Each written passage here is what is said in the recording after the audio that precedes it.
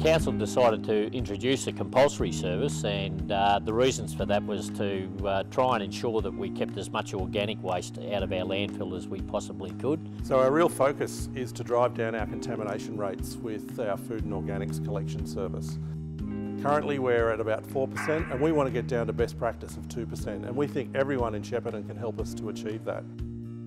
So with that we had about 6,000 properties who took up an option of a 240 litre bin or an 80 litre bin for the organic collection. Over time, as our food and organics service really picks up, we'd like to move to a weekly collection service and drop our landfill bin collection service to fortnightly.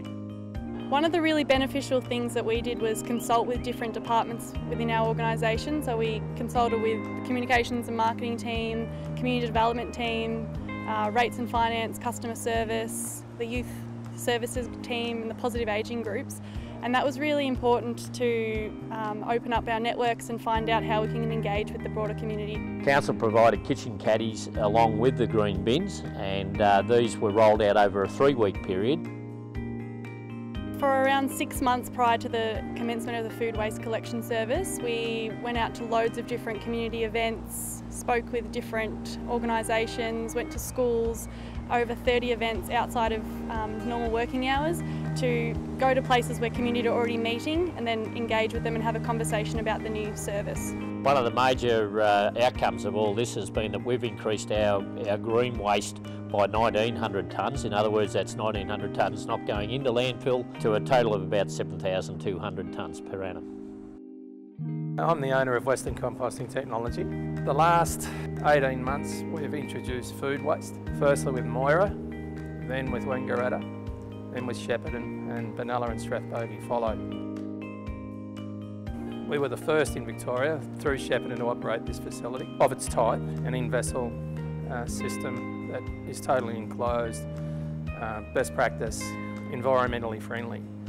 And now what we've managed to do through our operations is to integrate food, with the biggest issue being contamination.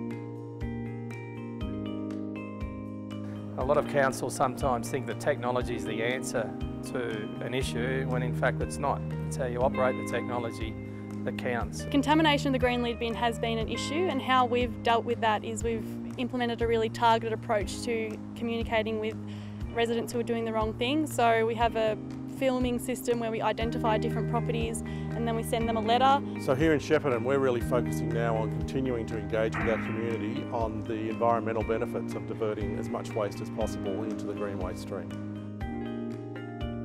We are now operating on an average of 1.8%, which is industry best practice throughout Australia. There's no other council in Australia achieving what we call FOGO, which is food, organics, garden organics, contamination levels that low. Our goal is under 1%, and we're looking to achieve that goal and working with councils to reduce their already low contamination rates.